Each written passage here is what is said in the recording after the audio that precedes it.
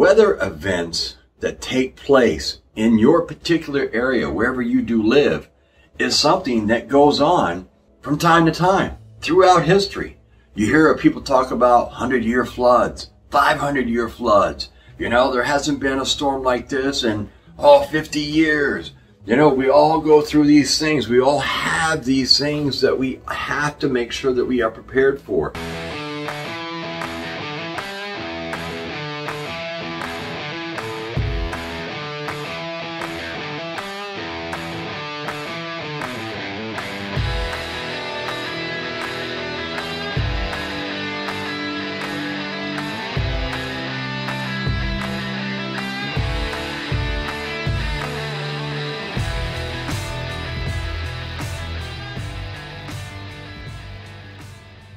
And being prepared is a large bubble of preparedness. Obviously, you start off, your food, your water is your top two little components of the pie. And then you get down to the other components of the pie, which breaks down into your emergency supply kit, your first aid, and that type of stuff. Do you have ways of generating power in an emergency type situation? Do you have a gas generator? If you do you have enough gas to run for a while? Do you have battery banks? Do you have solar panels? What is it that you have that is going to supply power for you and your family when there is no power because of the disaster that has just taken place?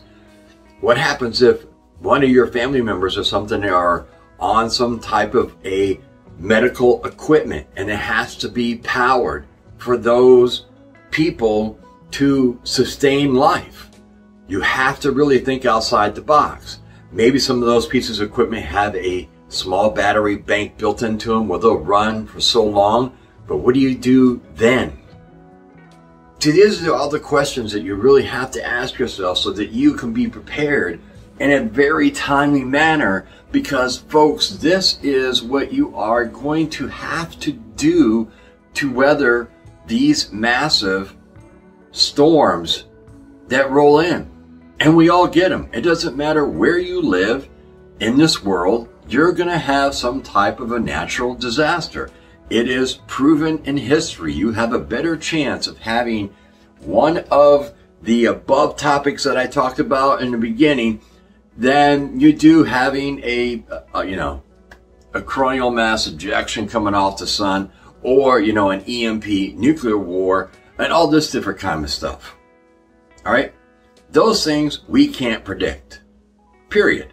But the other scenarios, the ones that we can predict, the ones that we know are going to happen to our areas, that's going to affect us and our families, is what we have to plan for. And that is why it is so critical for everybody to be prepared. Everybody knows what goes on in your area. And if you don't, talk to a local. If you just move from one side of the country to the other side of the country, or one part of the world to another part of the world, or anything else, talk to the local people and find out, hey, what goes on around here for weather? I mean, what am I in for here? If nothing else, go on and Google your area and see what type of weather scenarios are prone to your area. Could be wildfires, could be mudslides, could be floods, could be hurricanes, typhoons. It could be a matter of just about anything.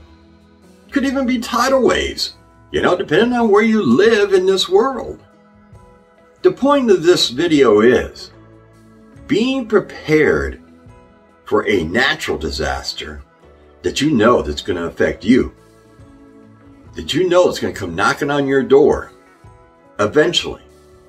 May not hit you this year, may not get you next year, but you don't let your guard down. And so many millions of people do that. They let their guard down, especially in the hurricane-prone areas. If they don't get a hurricane for so many years, for whatever reason, all right, people start letting their guard down. They start, forgetting what it was like to go without power for a week, 2 weeks, for, the whole 9 yards, because we've seen how FEMA has handled mass problems with a mass of people. They can't do it. So if it's a hurricane or something hits your area and it affects millions of people in your area, because those things can be big, and you don't have to take the eye to have power outs and trees down, no electricity, no running water, and none of these type of things. And those things can hit anywhere from Texas all the way to the Northeast. It covers a large area of this country. You're talking the whole Gulf Coast and the whole East Coast. And when it goes in, not just the people at the coast get affected by these things. Remember that, because a lot of people have this thing that, oh, you know, I'm 50 miles from the coast, I ain't got nothing to worry about. You're in the danger zone.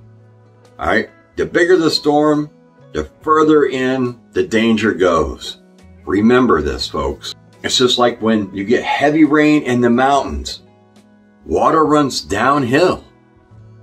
So if you're downhill, you need to have a major plan put in place. So this way here, you can try to avoid being in those floodwaters, because they come like a blink of an eye. You'll hear the roar and it's too late. There's nowhere to go. And this is another reason why you never store all your products in one area. This is why you want to make sure that if you are prepping, you do have a backup supply somewhere besides your home, or, you know, your friends, other family members. Maybe you got a cabin in the woods. Maybe it's one of those type of deals. But whatever it is, you don't have all your eggs in one basket, because that can spell disaster when you really need it. So I'm Survival Preparedness for Beginners. I'd like to thank all of you for joining me on this video today. I'd like to thank you all for what you do for this channel. And you all stay safe. Keep prepping like your life depends on it, because it does.